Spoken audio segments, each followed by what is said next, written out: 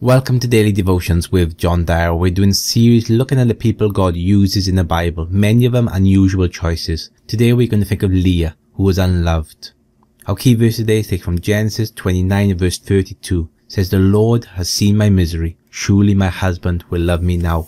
It's terrible to feel unloved or in second place, yet it's pretty common. We have all experienced some form of abandonment or neglect. A friend who rejects us for another. A parent who walks through the door and never comes back, or continually praises your sibling while overlooking your achievements. A boyfriend, a girlfriend, a husband or a wife who doesn't love you back. We know the heartache. We understand the wounds that are left behind. After a while, we can even start to believe that we are not worthy of that love, that we are undesirable, that we are a hindrance and a problem. Some eventually conclude that the world will be better off without them. This is a lie of the enemy. The Bible is clear. 1 John 4:9-10 says, "This is how God showed his love among us, that he sent his one and only Son into the world, that we might live through him." This is love. Not that we loved God, but that he loved us and sent his Son as an atoning sacrifice for our sins. As we read the story of Leah in the Bible, we can't help but sympathize with her. She was the second sister. The Bible describes her as weak-eyed, and whether this was referring to her appearance or her ability, we don't know. But we can understand that she couldn't live up to the standard set by her younger sister.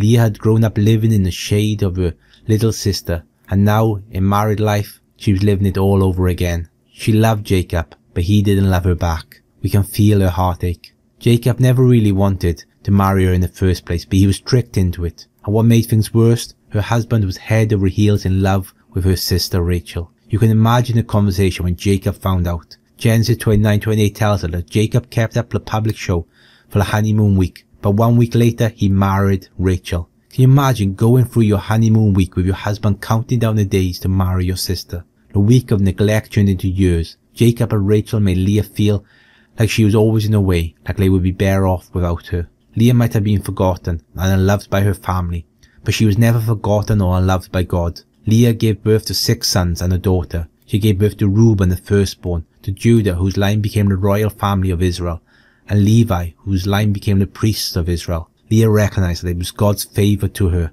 Look how she named her children. Genesis 29:32 says, "Leah became pregnant and gave birth to a son. She named him Reuben and said, 'It is because the Lord has seen my misery. Surely my husband will love me now.'" Genesis 29:33 says she conceived again.